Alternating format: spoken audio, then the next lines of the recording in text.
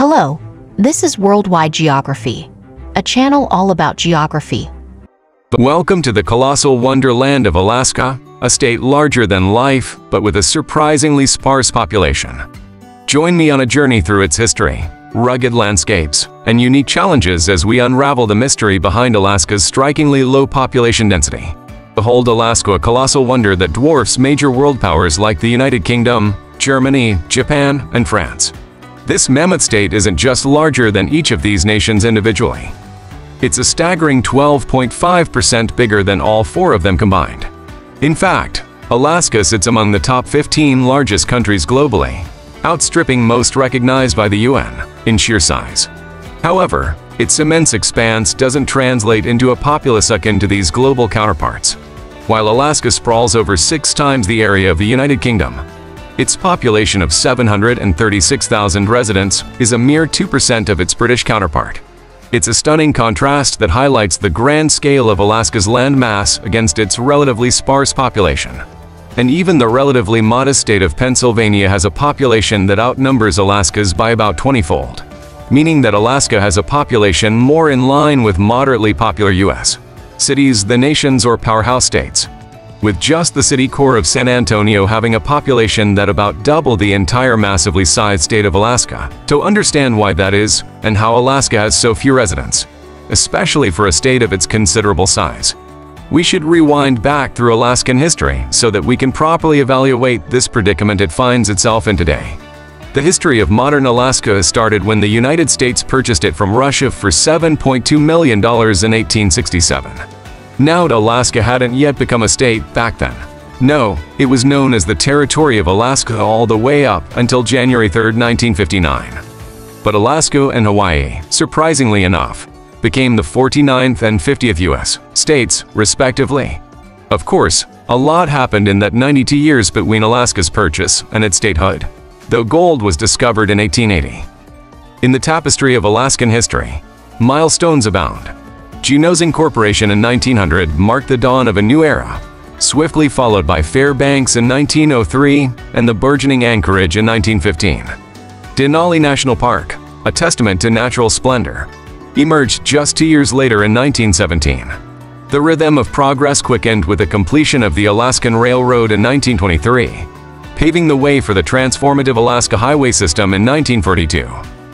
These milestones paint a vivid picture of Alaska's formative years, showcasing its evolution from early settlements to burgeoning infrastructure.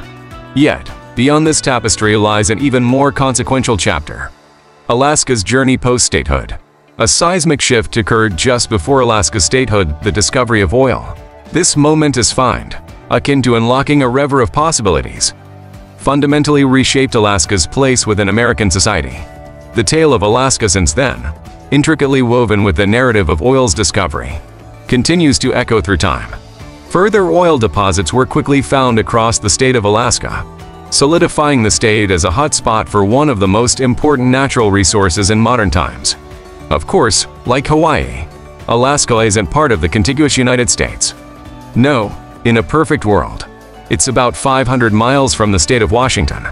But travel between the lower 48 and Alaska requires passage through Canadian provinces, making that trip from Washington more along the lines of a couple of thousand miles. In reality, that incredible distance to the lower 48 necessitated the Trans-Alaskan Pipeline completed in 1977, but only after a remarkable level of setbacks, pushback, and payoffs. Let's pivot back to the core of this video: why Alaska remains sparsely populated.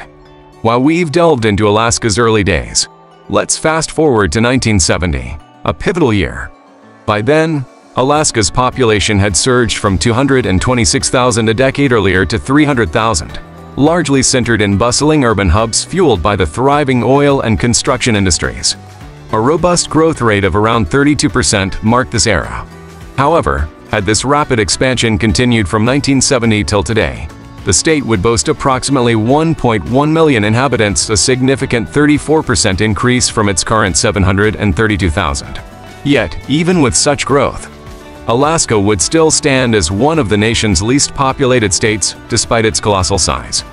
The gap between its vast expanse and sparse population remains a striking facet of its identity. Of course, that growth rate didn't hold up, though, as the state of Alaska is significantly short of even 1 million residents today. I believe there are several reasons for that. For Alaska's small population and very low population density. I'm sure you already know that much of it comes down to Alaska's geography and climate. Because while Alaska's geography and climate differ from region to region, like any place else on the whole, the state, Alaska is brutally cold and mountainous with harsh topography that's often frozen and difficult to traverse. Between November and March, Alaska experiences an average statewide temperature fluctuating between 0 degrees and a bone-chilling 30 degrees Fahrenheit. It boasts a staggering natural portfolio, 17 out of the 20 tallest mountain peaks in the United States, an impressive array of over 3 million lakes, and an astonishing network of 3,000 rivers. The region is alive with seismic activity, enduring more earthquakes than any other part of the United States, hindering developmental efforts for over a century.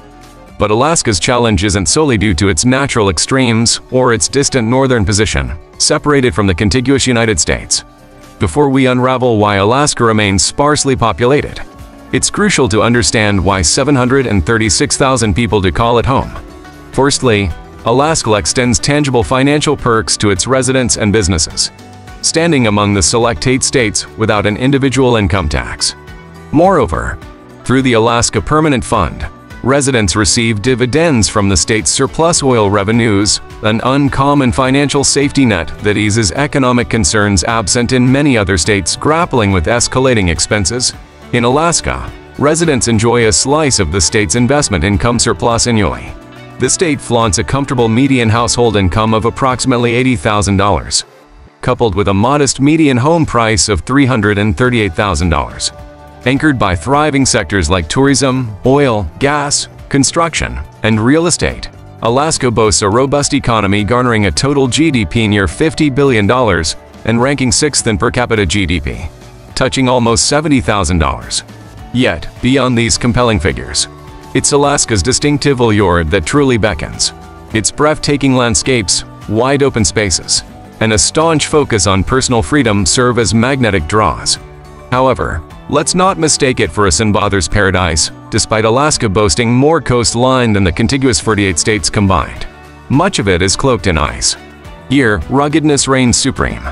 The Alaskan culture celebrates individualism, nature, and recreation as its core ethos. We've discussed the formidable hurdles, harsh winters, challenging terrain, and Alaska's remote disposition, all pivotal factors contributing to its limited populace. But there's more to the story. Alaska's late entry into statehood, a mere 63 years ago, has left its mark. The vast tracts of land under government or corporate ownership, coupled with geographic complexities rendering swaths unusable, present additional barriers. While affordable housing and decent incomes exist, they struggle to keep pace with soaring goods prices, attributed to shipping and warehousing complexities outside traditional supply chains. Alaska's reality is an icy embrace, lacking some urban comforts and teeming with wildlife features that don't always appeal universally. It's a place of stark beauty, but challenges linger beneath the surface.